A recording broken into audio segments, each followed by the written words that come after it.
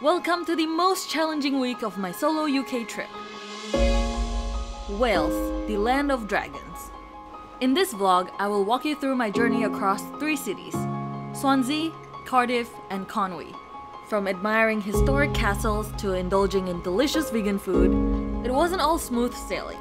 It's my last night in Cardiff. I'm crying now because something scary happened. I also hit some emotional lows that made me regret coming to Wales. Here is how it all unfolded. And stick around until the end to find out how much it all cost me. If you're new to my channel, my name is Andrea. I'm a vegan foodie traveler. I begin my journey to Wales with a train ride from Bath to Swansea. Please don't ask me why I chose Swansea, because honestly, I'm not even sure why I decided to stop by this city. But the real reason I'm visiting Wales, it's because my YouTube crush, Connor aka CDogVA, from my all-time favorite podcast, Trash Taste, is Welsh. That's it, literally the only reason. I am staying at Premier Inn again, the same budget hotel chain where I stayed at during my trip to Bristol. Simple and comfortable.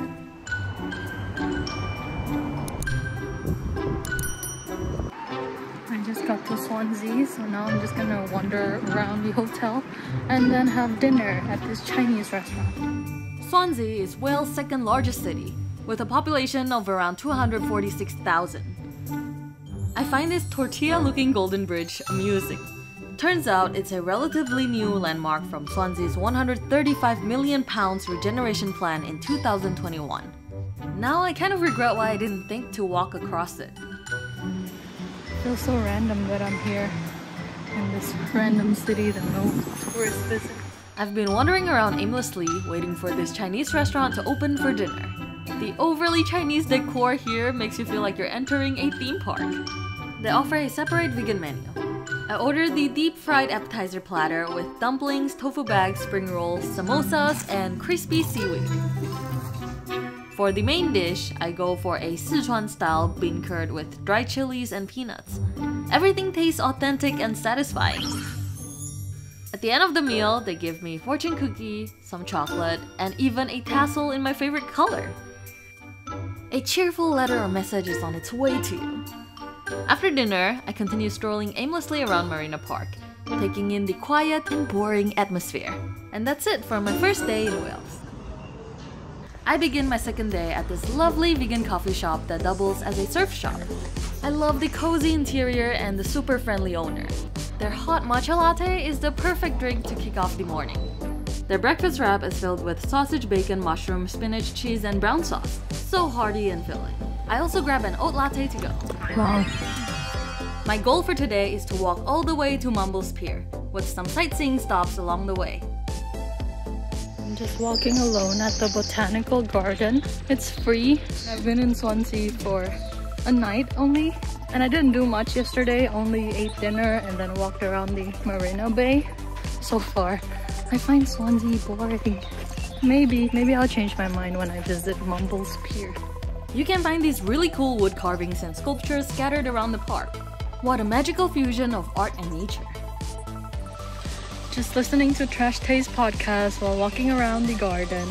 It's so peaceful. Boring but peaceful. I'm here at Clyne Gardens, which is known as one of the best kept park all year round with serene and picturesque surroundings. There's a Japanese bridge here. I wish I'm in Japan at this moment instead of Wales. Next, I finally make it to a major sightseeing spot, Oystermouth Castle. This is the first medieval castle I ever stepped foot in. Situated majestically in the hill of Mumbles, this castle dates all the way back to 12th century. The standard entry ticket costs £6. The place feels full of history with its old stone walls and incredible views of Swansea Bay.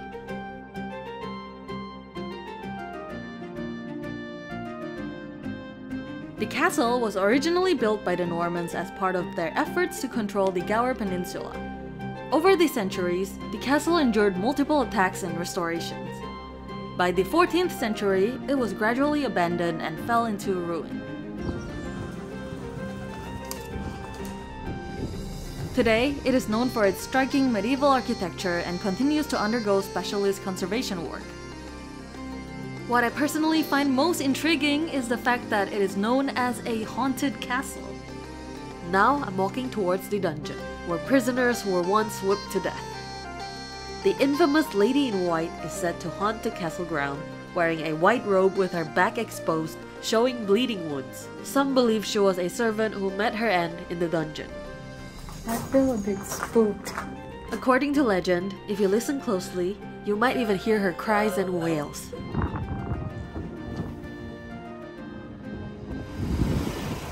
After walking all morning, it is time for lunch. Just 5 minutes walk away from the castle, there's this healthy vegetarian cafe serving plenty of vegan and gluten-free options. This is my third cup of caffeine today. This dish is called the Magic Mushroom Bowl, so of course I have to try it. It's miso and maple glazed mushrooms served over herbed rice with other good stuff. Then, after another half-hour walk, I finally make it to my goal of today, Mumbles Pier. And it's not what I expected at all. This has got to be the least appealing beach I've ever seen in my life.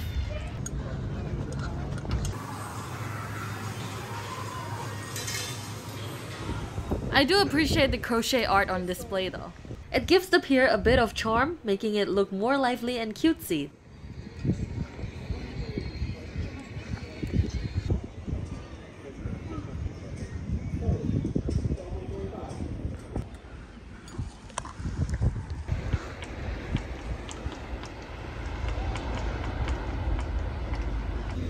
Then from here, I take an hour bus ride back to my starting point, the city center. I know I haven't said the nicest things about Swansea, but one thing I really do love is how easy it is to find vegan food I can trust, since everything I had so far has been nothing but delicious.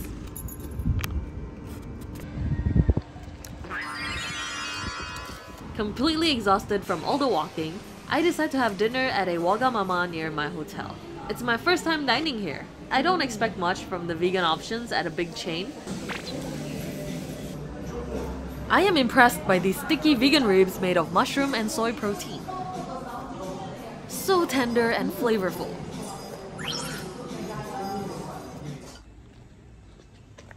I'm leaving Swansea today, so I make one last stop at my #1 favorite vegan cafe.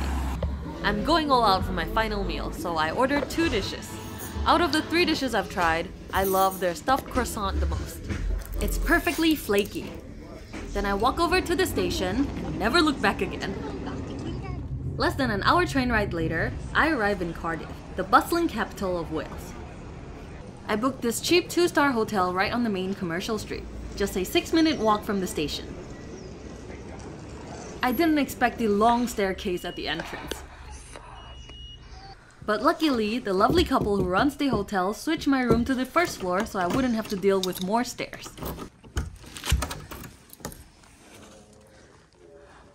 The room itself is decent and clean. That stairs tired me out. My luggage is over 20 kilograms. I need to rest a bit. I ordered food delivery, so this is prawn toast, vegan chicken fried rice, and fried squid from Inn Cafe. After getting enough rest and having dinner, I head out to explore the night scene of Cardiff. This is a major shift from the quiet and boring beach town vibes of Swansea, with a population of around 370,000. That is over 100,000 more than Swansea. The city blends medieval charm with modern attractions. It's also a key hub for Welsh politics, entertainment, and sports, especially rugby. So that's my chill first night here. An eventful day ahead awaits me. First on today's itinerary is Cardiff Castle. The first thing I notice is the animal wall. A nobleman who inherited the castle in the 19th century had a vision for a major Gothic makeover. That's when the animal wall was created. The history of the castle dates back to the 3rd century when it started off as a Roman fort, and later evolved into a medieval fortress under Norman rule. Over the years, it has seen many transformations and became a symbol of wealth and power for various noble families. The intricate decor inside the luxurious castle apartments are absolutely stunning. From the grand ceilings to the elaborate carvings, every corner feels like a masterpiece. They offer a guided tour as well. If you visit during summer, you can even go up the clock tower. This is the original part of the castle, the Norman Keep. It was used as both a military stronghold and a defense tower, offering a strategic view over the surrounding area. Even though it's mostly ruins now, climbing those old stairs give you a sense of the castle's layered history.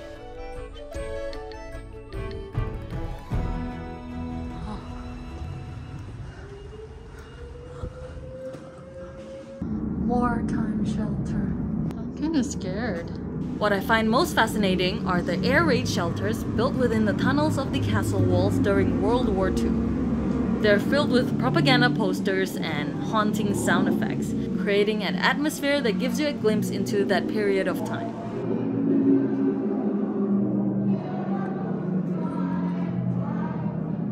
During the Blitz, a series of heavy bombing raids carried out by the Nazi over British cities, Cardiff was heavily affected.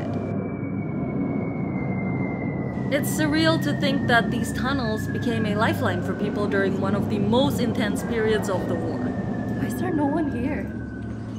It's sad that even though we are in a relatively more peaceful era, human conflict persists, and war still happens. There's so much to see here that you could easily spend half a day exploring. By now, it is past my usual lunchtime, and I'm starving, so I quickly skimmed through the museum at the basement. Overall, Cardiff Castle is definitely worth a visit.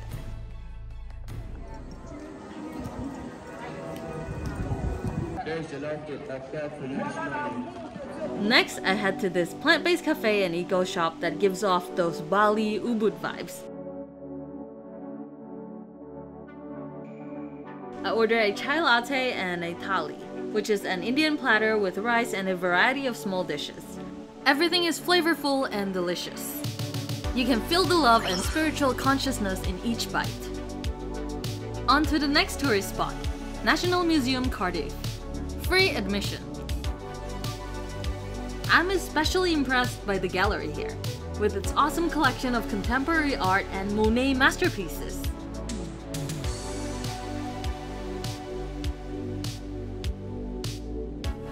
After a chill coffee break, I set off for an hour walk to this cathedral I don't know how to pronounce the name of. Some sources say it's Llandaff, and some say it's Llandaff. Let me know which one is correct. This cathedral is remarkable for its Gothic design and its history that dates back to the 6th century. What makes it special is the Christ in Majesty, a striking modern sculpture that stands as a centerpiece. I don't understand why bus stop here. You're not facing the bus, but you face inside. I hop on the bus and head towards Roath Park. When I get off, I spot this cafe with dog friendly written in letters much larger than its name. Of course, I must support it, so I pop in for a refreshing iced soy latte. Then I take a stroll around Roath Park. It has a rose garden, lush trees, and a 30-acre man-made lake in the center of the park. This park is the perfect place to sit on the grass, feel like a local, and soak in the laid-back atmosphere of the city. Now I'm having dinner at Cardiff's award-winning, first ever fully vegan restaurant.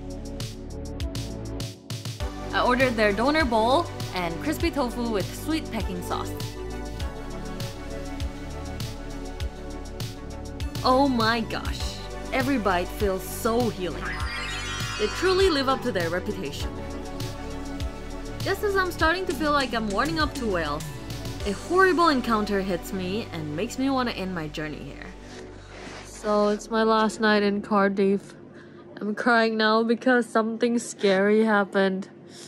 So I wanted to head towards the bay to catch the sunset on my last night here. The hotel is located on a very crowded, busy pub street. So when I was walking out, I had my AirPods on and this guy just suddenly walked in front of me and yelled "Konnichiwa" really aggressively. I avoided eye contact. I had my AirPods on, so I pretended not to hear it and I kept on walking. As I'm about to cross the street towards a quieter block, my peripheral vision noticed he kept following me. So I was so scared, I just turned back, head back to the crowd, and rushed back to my hotel. I'm crying because it sucks. Like, moments like that, I really don't know what to do. I'm in a foreign country, I'm a minority, I'm a girl. It just sucks, you know, I just want to travel safely. Moments like this makes me feel unsafe and I hate it. I can't even see the last sunset in Cardiff.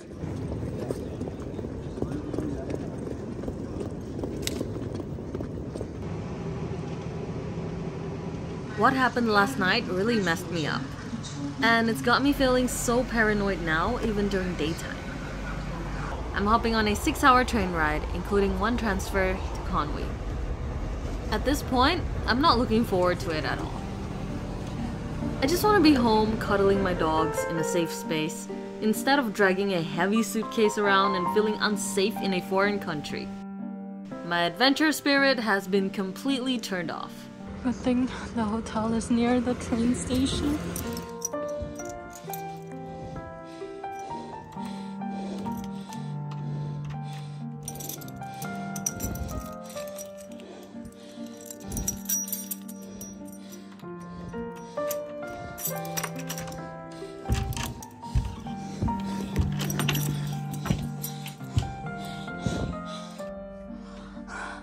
I am exhausted from all the fucking stairs.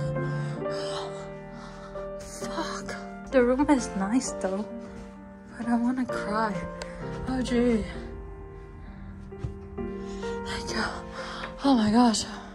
This is my hotel room. It's a 4-star hotel, but I'm not in a good mood.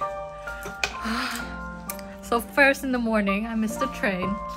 It just changed platform last minute.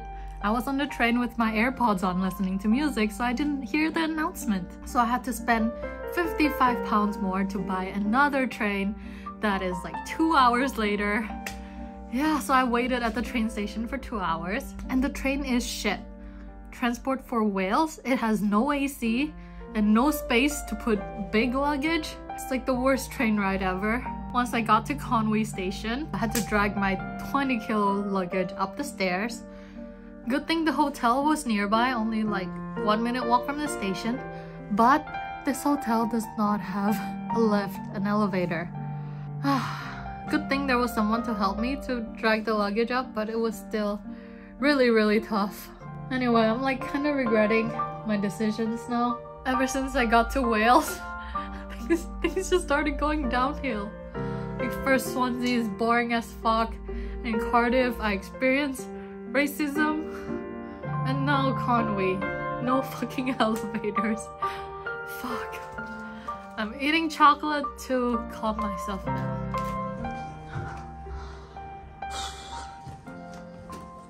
I ate over 3,000 calories worth of chocolate, and now I'm going to have vegan junk food for dinner. I'm just not in a good mood. I need food. Despite being on the brink of breaking down, at least there's this pub with a fully vegan junk food menu. Exactly what I need right now. Look at this hearty plate of nachos. I'm loving the melty vegan cheese. It's got that perfect gooey texture. Definitely helping lift my mood a little. So, my first impression of Conwy is that it feels like I've traveled back in time. Completely different vibes from Swansea and Cardiff. It's a quiet, historic castle town with half the population of Swansea. Okay, so seeing the exterior of the castle alone kind of makes up for the shit that I went through. It's really majestic. I can't wait to explore inside tomorrow. Tomorrow will be a good day. Gotta be optimistic. There's a horse right there. For the rest of the evening, I'm just going to wander around the town aimlessly. This little angel shows up to cheer me up. I feel like it's telling me everything is gonna be okay. I am very grateful to have friends I can vent to about all my frustrating encounters so far. But they could only comfort me from a distance.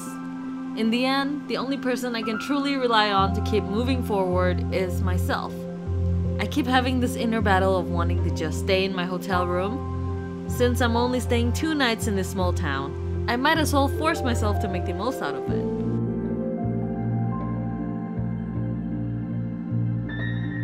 This evening walk turns out to be quite therapeutic, especially hiking along the town walls. This is quite a hike, but the view is nice. I'm exhausted. The town walls are a key historical feature, built in the 13th century as defense fortifications. I think that's gotta be the top.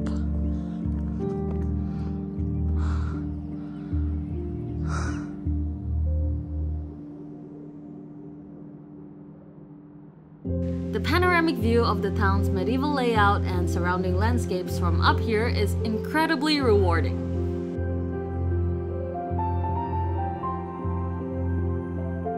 The end is over there. Whenever you're feeling stressed out, taking a walk might help clear your head. I learned that when I stay present, I start to appreciate my surroundings. It's not every day I get to walk in a historic walled town in Wales. On to my last full day in Wales. The hotel offers complimentary breakfast, and I'm happy to see they have a vegan English breakfast.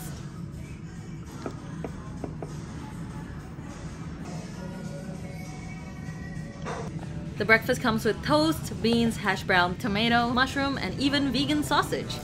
It tastes quite meaty. I love their perfectly crispy toast. Today is off to a good start. First thing on the itinerary is Conwy Castle. I heard it's best to visit in the morning to avoid crowds. Conwy Castle, built in the late 13th century by Edward I during his conquest of Wales, is over 700 years old. It has 8 massive towers, making it a striking fortress on the landscape. Originally, it was used as a military stronghold to establish English dominance over Wales. Today, it's not only famous for its history, but also for being one of the most haunted locations in North Wales. There is a legend called the Mermaid Curse tied to the castle. The story goes that during the castle's construction, some local fishermen caught a mermaid. Instead of releasing her, they kept her captive. Feeling angry and heartbroken, she cursed the castle, claiming that it would never find peace. Many believe this curse brought misfortune to the castle over the centuries. The castle was damaged after the English Civil War. The apartments were never used again. Yet, it seems the castle is still home to some spirits. People have reported seeing a ghostly monk wandering near the chapel and smelling a strong incense when he's around. There's also been sightings of a large man in armor patrolling the walls. Many believe the mermaid's curse is the reason why the castle is haunted, with spirits trapped inside its walls. I personally love this castle most out of all the ones I've visited so far. It just looks so epic. Its structure reminds me of the Fisher-Price castle toy I used to play with as a kid, giving me a sense of nostalgia. I discovered a new love for medieval castles. Just look at my first genuine smile in Wales. I am truly happy to be here. Now I am going to have lunch. I decided to grab a mushroom and spinach sandwich along with a latte at this cozy little cafe. Next, I grabbed the strawberry jam donut from a popular bakery here. After satiating my stomach, I make my way to the smallest house in Great Britain. It only costs £1.50 to enter. The size is only about 180 centimeters wide and 300 centimeters tall. The last time it was occupied was over 120 years ago. It is now a quirky tourist attraction. I actually wouldn't mind living in a house this size. It looks very manageable, very cutesy. Now that I'm editing and looking back, I regret not buying any souvenirs, because I know I'll never come back to Wales again.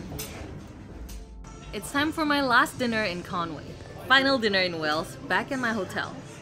They serve seasonal menu, so what you see now might not be available anymore. I ordered their vegan arancini and katsu curry, and they both taste really good. They really put thought into the vegan dishes here. Afterward, I head out for my last evening stroll in Wales. I love how it's still so bright outside, even in the evening. It makes me feel safe. I walk along the marine walk, enjoying the serene and peaceful view of the water.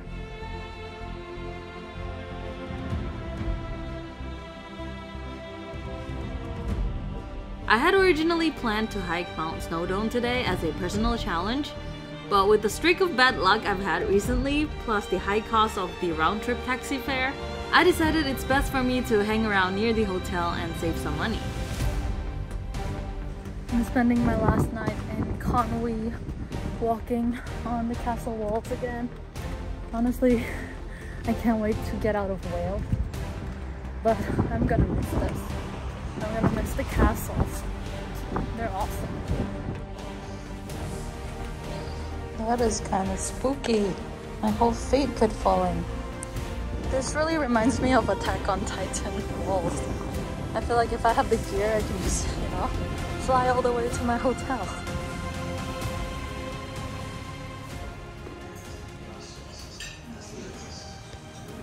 So this is my last couple hours here in Conwy in Wales.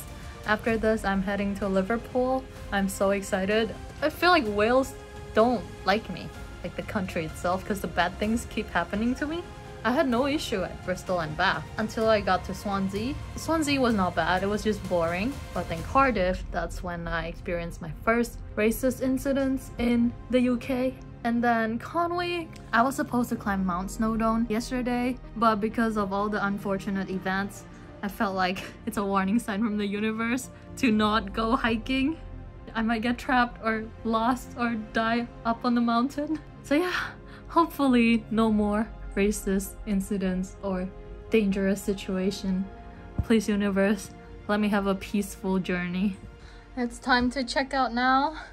I have to drag my 20 kilograms luggage down the stairs.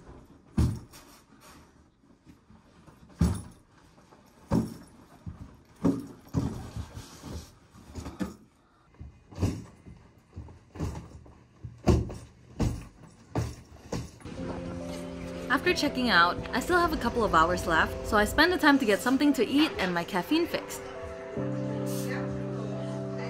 I've been waiting for this day of departure since my first day in Swansea.